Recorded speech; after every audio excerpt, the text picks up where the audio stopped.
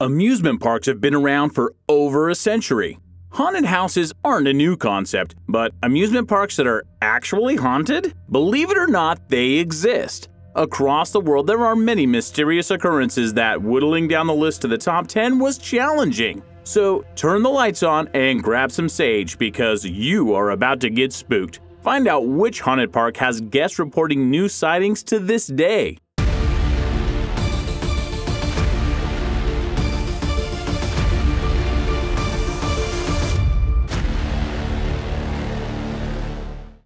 Number 10. Lake Shawnee in Princeton, West Virginia. A popular site for ghost hunters, this deserted park is chock full of eerie vibes. The bad luck started when the Clay family claimed the land as their own in 1783. However, the Shawnee tribe already considered the land theirs and, after warning the family to leave, decided to up the ante by killing 2 of their children and kidnapping a 3rd child who they later planned to burn at the stake. Needless to say, Mr. Clay didn't take too kindly to this, and he gathered a group of fellow settlers to enact their own bloody revenge. Despite this history, in 1920 the land was purchased to create a family-oriented amusement park. Though the park was popular, it eventually seemed to take on the curse of the land. In 1950, a little girl in a pink dress was riding on the big swings when a delivery truck accidentally crashed into the ride. To this day, a little girl in a bloody dress can be spotted on the swings or standing nearby the swings. Alas, she was only one of 6 confirmed deaths, like a boy that drowned in a swimming pond and a man that jumped off the Ferris wheel. If you think that all this bad mojo caused ghostly occurrences, then you'd be right. Besides the bloody girl, to this day, people, including the current owner, claim to hear sounds like drums beating and voices chanting, while others feel someone tapping them or putting hands on their shoulders. The swings rattle when there is no wind, and a figure of a man can be spotted in one specific car on the Ferris wheel. And to take the creepiness to a whole next level, at one point, archaeologists even performed a dig and found the bodies of 13 children from before the park even opened, and they believe that there are many more. Number 9. Sylvan Beach Amusement Park in Sylvan Beach, New York. Another ghost hunter jaunt, this park's paranormal activity seems to happen in the arcade, though the ghosts find time to get around to other parts of the park as well. In particular, park workers claim they will sometimes buckle a little girl into a ride just to turn around a few seconds later and notice the girl has disappeared. Witnesses have heard noises in the arcade when it's empty, like footsteps, voices, knocking, or even doors closing. The main thing that occurs isn't so much spooky as it is interesting. When in the arcade at night, you can hear the sound of coins dropping. Sometimes it's just one, and sometimes it's a few, but the coins are then actually on the floor. A canvas coin bag has also been seen falling off of a table, which is said to be a bag used by the old owner, Bill. He would take his bag and go around to personally collect the coins from the different arcade machines. Number 8. Raging Waters, Los Angeles, California. Years ago, a girl was said to have drowned in one of the pools at this water resort. The first aid booth where she was taken and pronounced dead is now a freezer and storage area.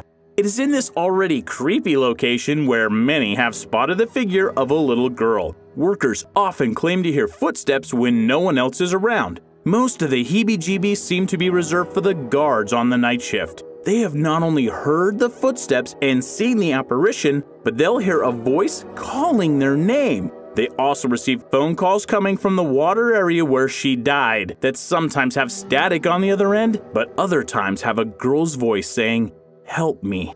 Not surprisingly, the guards no longer like to pick up the phone when it rings. Number 7. Thorpe Park Resort, Surrey, England. This is a strange story, as it seems to have been a temporarily haunted park. Thorpe Park was building a new ride when workers started refusing to work in one area. They would see objects moving, experience chills, or even claim to see a headless monk wandering around. Paranormal experts were brought in and found that pictures they took came out with orbs of light and ghostly images within them. A little research showed that there had been a burial site where that one ride was set to be built. The owners decided to heed the haunted warning and moved that ride elsewhere. This decision seemed to have appeased the spirits from beyond, since no more headless monks have been sighted. Number 6. Holy Land Monument, Waterbury, Connecticut. Most folks with an amusement park dream might picture rides and bright lights and laughter. John Greco apparently pictured a Bible-themed village of some kind. But that's not the spooky part. This attraction actually did well for itself until Greco died and it closed down. It was then that the dark veil of creepiness took over. Voices can be heard after sunset. People that try to wander through find themselves lost and unable to get out for long periods of time. But perhaps the worst thing to have taken place was the sexual assault and murder of a 16-year-old girl at the deserted site. Though no one has reported her spirit hanging around, the Holy Land has definitely lost whatever glow and allure it used to have. Number 5. Luna Park in Sydney, Australia. This one is a tragedy wrapped in a ghost story, wrapped in a mystery. A number of deaths have occurred at this park, including that of a snake charmer, a roller coaster rider, and a boy on a trolley. The superstar spook here is referred to as the Joker Ghost.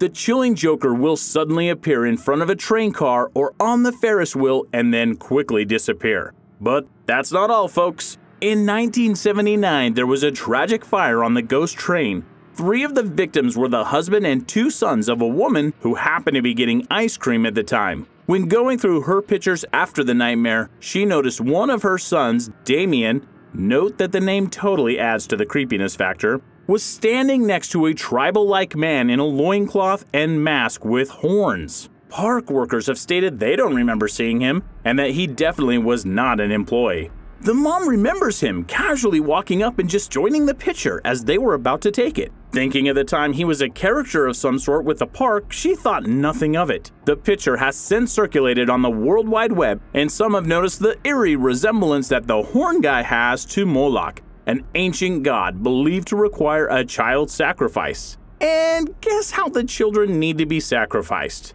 You guessed it, by getting burned in a large oven. Number 4. Takakanenuma, Greenland in Fukushima, Japan.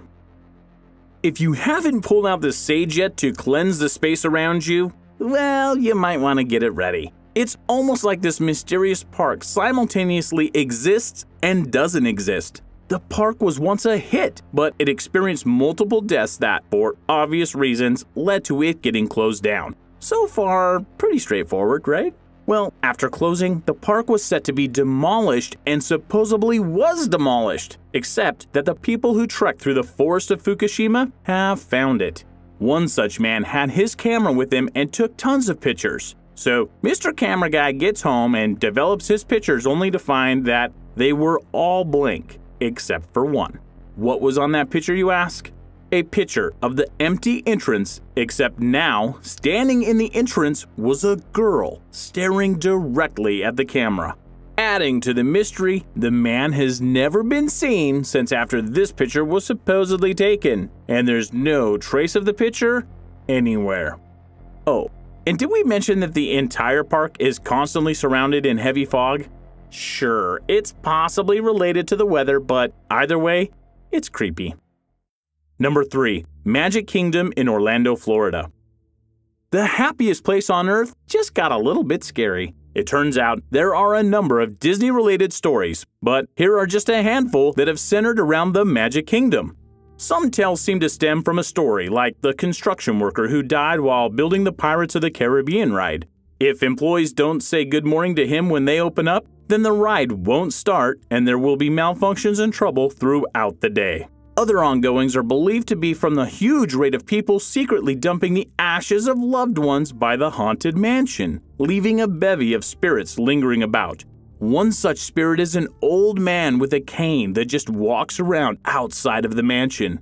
There are also stories of 2 boys who can be seen in the haunted mansion, one who cries and one who is happy. Whatever the cause, spirits seem to be abound over there in the Magic Land. Number 2. Shanxi Pod City Resort, New Taipei City, Taiwan. What started off as a uniquely fun idea is now the stuff nightmares are made of. This park never even actually opened. The dream was to have rides and attractions while also having pod-shaped rooms for guests to stay in.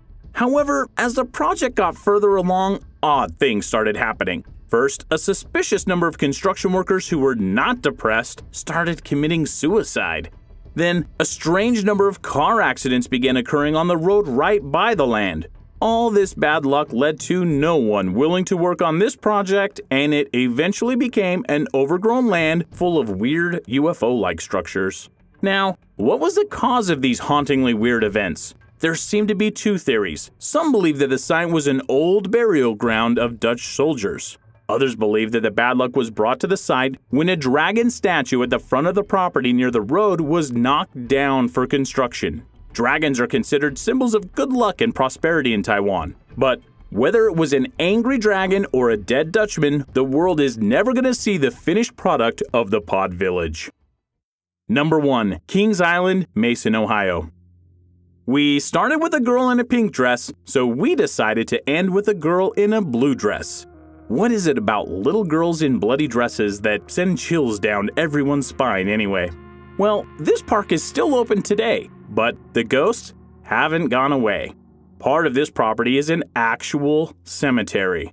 You know what? That honestly should have been the first sign to those that decided to build a park of fun there. Regardless, this land has a morbid history, just like Lake Shawnee. It had been the site of an ammunition factory that exploded, killing 100 people. One of those people was, you guessed it, a little girl in a blue dress. The girl in the blue dress is often seen looking sad and has been named by employees and locals who refer to her as either Missouri Jane or the Tram Girl. Another frequent ghost on the compound is Racer Boy. Dressed all in white, he hangs out unbelievably at the race car track. Many have speculated on why Racer Boy is there. One theory is that he is attached to the cars, which were originally purchased from Coney Island years ago. When in use at Coney Island, a boy once went on the ride but was not on the car when it was pulled back at the end. Looking for the missing boy, officials later found him dead. Another possible spook is a girl that drowned and now taunts the workers of a water ride. They'll spot the figure of the girl, hear giggles, and have rocks pelted at their observation tower. The most famous Kings Island ghost, though, is Tower Johnny. One night when drunk, he apparently climbed the Eiffel Tower statue, then fell down the elevator shaft to his death. Most paranormal nuances there are blamed on Johnny. When electrical shorts happen, the staff actually calls them Johnnies. Have you ever visited one of these parks? We really want to hear your story. Let us know your paranormal experiences in the comments below. Before you go, be sure to click that subscribe button. Take care.